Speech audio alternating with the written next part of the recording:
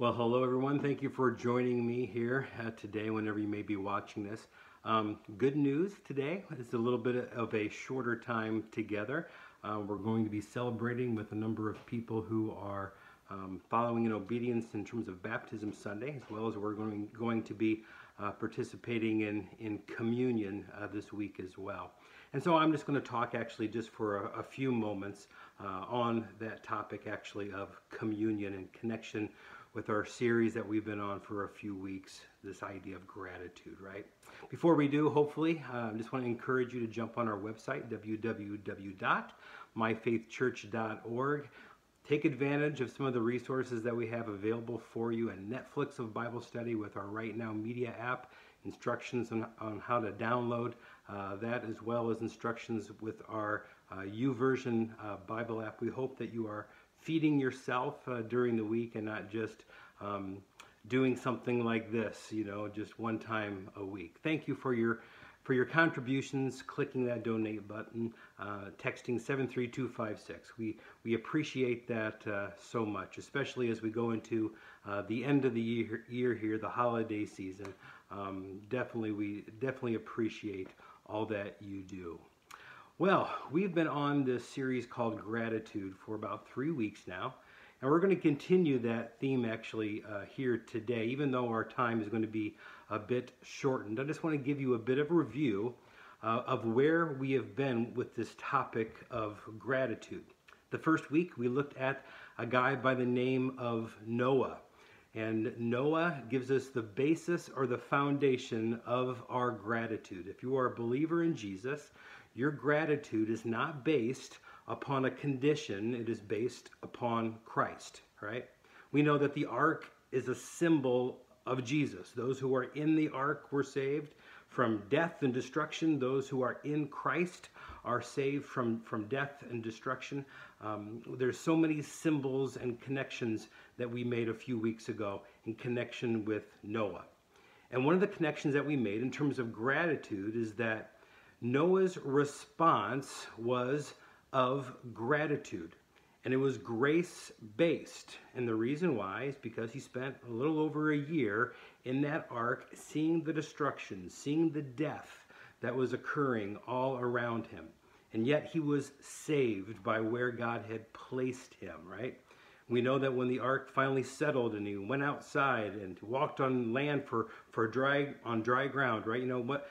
When you have something and then it's lost, you start to appreciate it a little more, and then it's given back to you. Well, this new life that Noah had received, he lived a life of gratitude. We see it in his obedience. We see it in his generosity. He sacrificed not out of his plenty, but out of his poverty, right? His resources had depleted. He celebrated in worship as well. His gratitude was based upon a greater realization of the grace that he had received, his salvation, right? And we understand that is really our motivation for obedience, our motivation for sacrifice. We're called to sacrifice. It's our motivation for our worship. Our motivation is gratitude of the grace that we received. That is why when it comes to our thankfulness, and when we celebrate Thanksgiving here in this next coming week, hopefully we understand, yes, there are material things to be thankful for that God does bless us with, allow us to have. I mean, he definitely is a provider, correct? But ultimately, our thankfulness, our gratitude is based upon the grace that we have received. It is not based on condition. I hate to tell you this, that if you're not in Christ, right, then your thankfulness and your gratitude is based on the conditions of your life.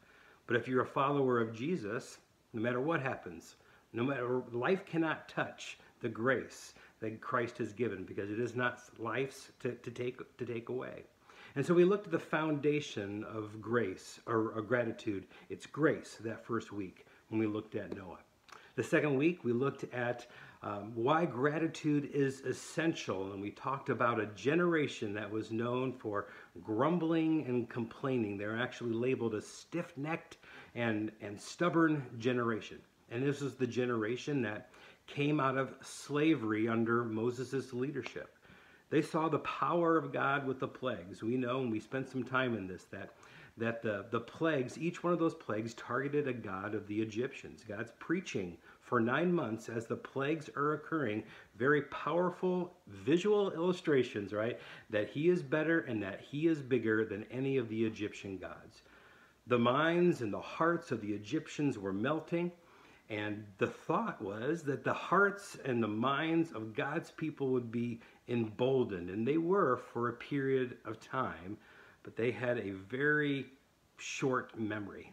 They saw the power of the plagues. They saw a rescue at the Red Sea, something that only God could do. They were being pursued, right, by Pharaoh. He changed his mind. There was water before them. There was the army of Egypt behind them, and there were 2 mountain ranges on the right and the left. They're trapped. Then God did something that only God can do. He made a way when there was no way. They walked across on dry ground. It's a picture of salvation. Only God can do that, right? It's an arrow in many ways to Jesus. Only God can do that. And they did worship on the other side for just a moment. And then they went into the desert and they started complaining, and they were hungry and they were thirsty. And so God provides drinkable water from water that was bitter, right?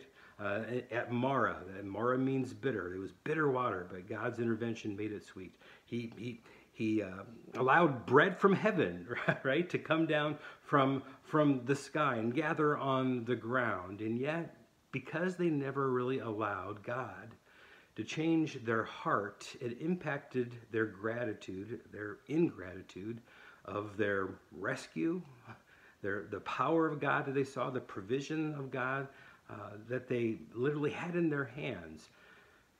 Ingratitude will affect all of that perception, right? It affected their perception of the past. They thought they were better off as slaves in Egypt.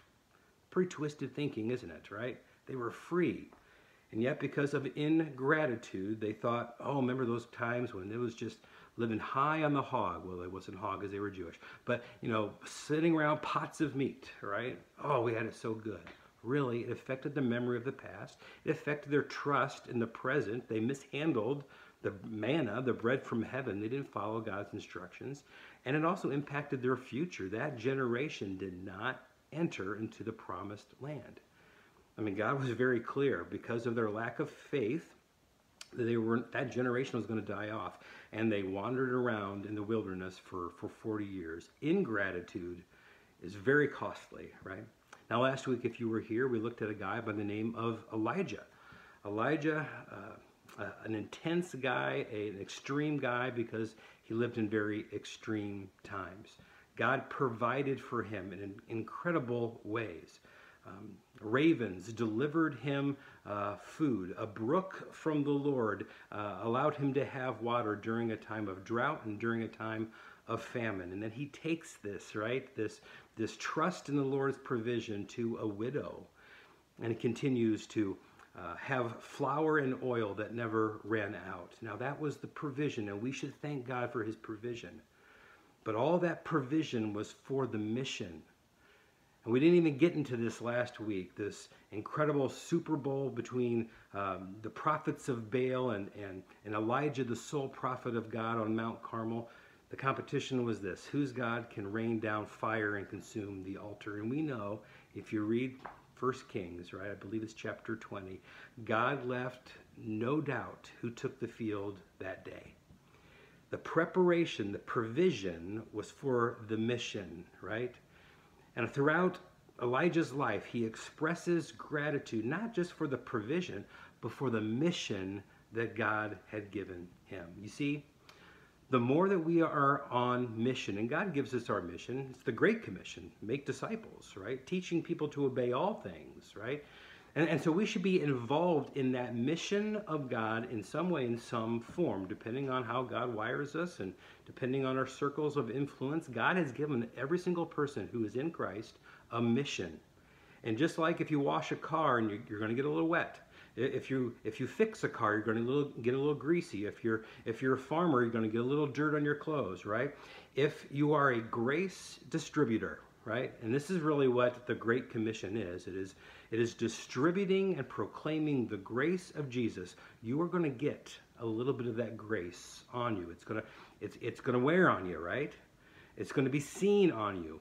you will become more aware of your grace that you have received the more that you are on mission as a grace distributor. More will get on you, and that will allow you to be more of a person of gratitude, right? So that's where we've been for the last 3 weeks.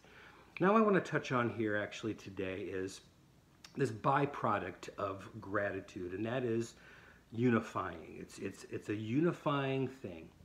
See, the early church was so diverse. I mean, even the disciples of Jesus.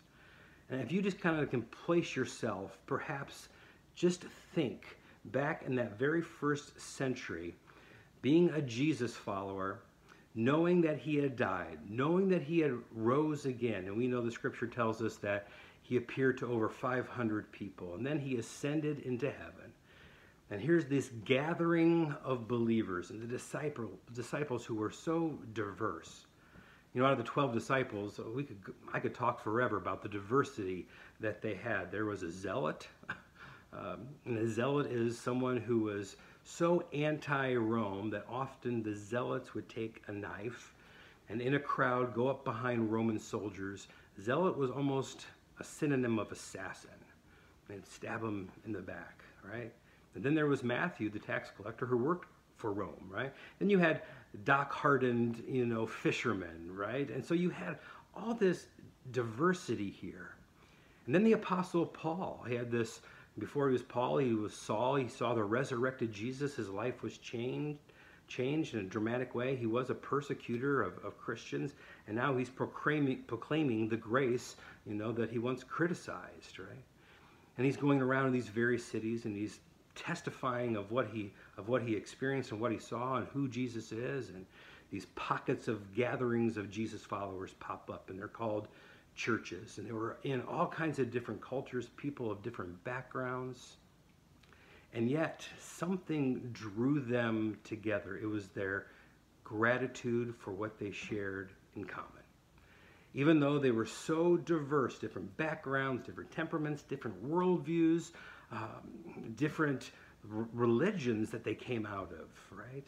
So many times you see Paul talking about in his letters the thing that binds us all together. He'll say things like, we are all one in Christ, or there is neither Jew nor Greek nor slave nor free, for we all are all one, right?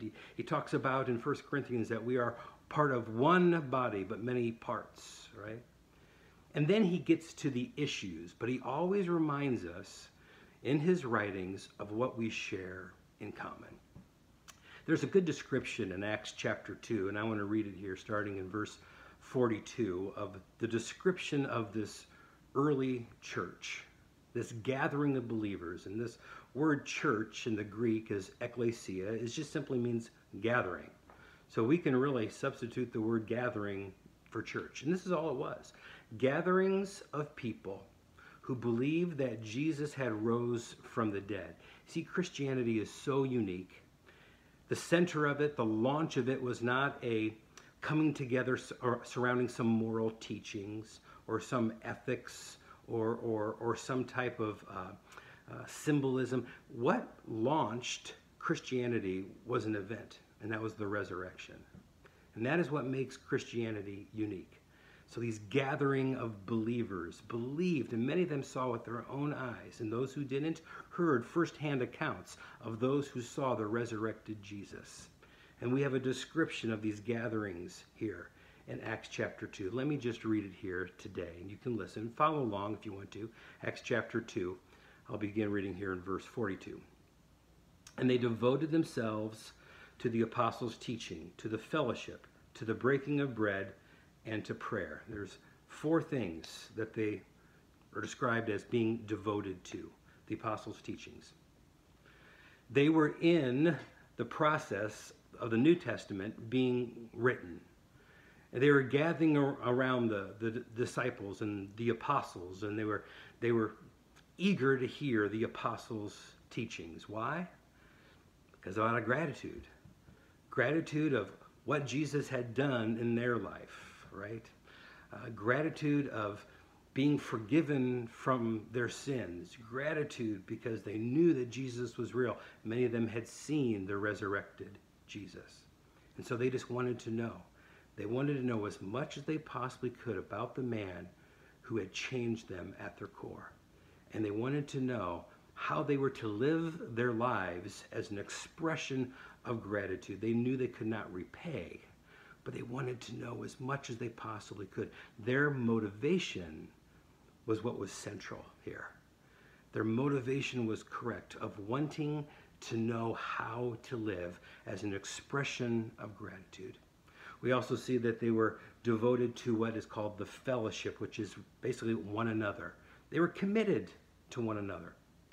There was no one amongst the fellowship of believers that said, you know what, I'm going to go down to the gathering across the street, because there were no other gatherings, right? Sometimes the less options that we have, right, the better. They had to work their stuff out amongst one another because they had no other options. They were committed and devoted to one another, not just to the apostles' teachings, not just to who Jesus was and what he had done for them personally, but they were devoted to one another. They were in relationship and in commitment. We see here that they celebrated what is called the Lord's Supper. It's called here the breaking of bread. They did this when they would gather together, and we know that the early church gathered together on what we call Sunday, right? And so whenever they gathered, the Lord's Supper, communion, right, is what we call it, was central. And the reason why they did this is because Jesus was very clear right before he went to the cross. He took the bread and he took the cup, and he said to his disciples, do this in remembrance of me. It was an ordinance of the Scripture, right? There's two ordinances that we see in the Scripture. One is communion and one is baptism. We're going to be doing both of those on Sunday. But in many ways, the center of their meetings was the apostles' teachings. They're devoted to one another. And also, here, the Lord's Supper, breaking bread with one another. This is what Jesus was talking about with his disciples. We also see the fourth thing that they were devoted to was prayer. They didn't have seminars to go to. They didn't have their resources of what was in their deep pockets to fall back on. They didn't have strategies or programs, but they did have prayer. They were desperate. They were a subversive culture. They knew this. They knew that many people considered them what we would probably call a cult today. They knew that eyes were on them. They knew that they were in the minority. And as a result, they were desperate in their prayers, right? And so we read, that's verse 42. And as a result of this devotion to these four things, this is what we see starting in verse 43. Everyone was filled with awe at the many wonders and signs performed by the apostles. This word awe, it's a word that we use when we don't have words, right? There was an energy there, a high spiritual temperature. There was a sense that there is something going on here that is bigger than just us. They had a sense of awe as a result to these four things that they were devoted to: the apostles' teachings, the fellowship, the breaking of bread, and to prayer. It produced a sense of awe. We see that in verse 44, all the believers were together and had everything in common. They sold property and possessions and gave to anyone who had need. You see, this is a description of meeting needs. This doesn't necessarily mean that we have to follow that description, but what they did is they met their needs. This doesn't mean that we have to live in a commune. But whether it was physical needs or emotional needs or mental needs, and above all spiritual needs, they knew what they were because they knew one another, and they met those needs. They were generous with one another. Generosity is a result, isn't it, of the grace that we have received. It's an act of obedient gratitude. We see that every day they continued to meet in the temple courts. This is verse 46. And they broke bread in their homes, and they ate together with glad and sincere hearts. They continued to meet throughout the week. It wasn't just a Sunday experience.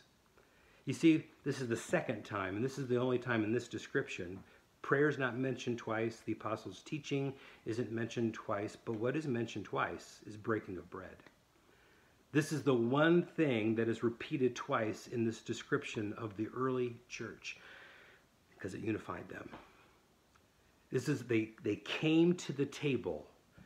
They came to the table because this reminded them of what they shared in common. Jesus was so smart, wasn't he? He understood that there's going to be so much diversity, so many people of different backgrounds, and also they were just people. They should have killed one another because of how different they were, because of the setting that they were in, because of the stress that they were under, but yet they continued to break bread, not just in their official meetings on Sunday, but in homes together spontaneously. They came to the table. See, all your differences and your diversity, all of that within the context of what unifies you, coming to the table is what allowed them to survive and also to thrive. And then here in verse 47, here's the result. They praised God, enjoying the favor of all the people, and the Lord added to their number daily those who were being saved. They were gaining a reputation because their character was changing. They were taking care of one another. They were filled with awe and they couldn't contain it. This grace that they focused on of celebrating the Lord's Supper in their official meetings and in their homes. And it wasn't just a Sunday experience. They were involved daily in one another's lives. They checked up on one another. The character spilled over to their other relationships and they gained the favor of all people. And also the Lord added to their number daily. Let me read here from Luke chapter 22 in just a moment, starting in verse 14 of Jesus establishing the Lord's Supper. Now we've talked about this word Eucharist, which we translate in the Greek in the New Testament as gratitude. Eucharist, if you're familiar with that word, if that sounds familiar, it's another word really for communion. And the root word charis is the word grace. And so when we celebrate the Lord's Supper, when we break bread, as we're going to read here in just a moment, we are celebrating the grace that we have received. This is really what communion is. The grace that Jesus provided us by being our substitute, his body and his blood given to us so that we can have a removal of our sins and allowed to have a relationship once again with our Heavenly Father that was broken as a result of our sin. The grace that we are given, the Eucharist, the communion, what we all share in common. No one comes to the Lord's table because they're qualified. They come to the Lord's table because they have understood that they're not qualified. We all come to the table on equal footing, and it reminds us, and if there's a key thought, I guess, in all of this, is that coming to the Lord's table in the early church allowed them to celebrate what they all had in common, and it gave them a context to address the issues in their lives. And the same thing is true today. We live in a world in which, whether it's politics or social issues or whatever it may be, it is such a divisive, polarizing time, even in the church. We need to take time to come to the table and not sweep our issues under the rug, obviously, but coming to the table, understanding that we are all products of grace, gives us a context to deal with some of this diversity in our lives so that it doesn't become division. So here is Luke chapter 22, starting in verse 14. When the hour came, Jesus and his apostles reclined at the table, and he said to them, I have eagerly desired to eat this Passover with you. Jesus was taking the celebration of Passover that we know as a big giant arrow. What happened in Egypt is a big giant arrow, what Jesus is about to do. And he's going to take this and change this in terms of the Lord's Supper. Before I suffer, for I tell you, I will not eat of it again until it finds fulfillment in the kingdom of God. And after taking the cup, he gave thanks and said, take this and divide it among you, for I tell you, I will not drink again from the fruit of the vine until the kingdom of God comes. And they took the bread, and he gave thanks, and he broke it. And he gave it to them, saying, this is my body given for you. Do this in remembrance of me. And in the same way, after supper, he took the cup. This cup is the new covenant in my blood, which is poured out for you. We do this in remembrance of what he has done for us. Our spiritual ancestors started this as an ordinance because Jesus commanded us to do it. Our spiritual ancestors, hundreds and thousands of years, have been doing this. And we come together at the table on a regular basis to remind ourselves that we are all products of grace and that we share this one thing in common, and allows us to have a context to deal with some of the diversive issues in our lives so that it doesn't cause division. Well, the Lord bless you and the Lord keep you. May his face shine upon you and give you strength until we meet again. God bless.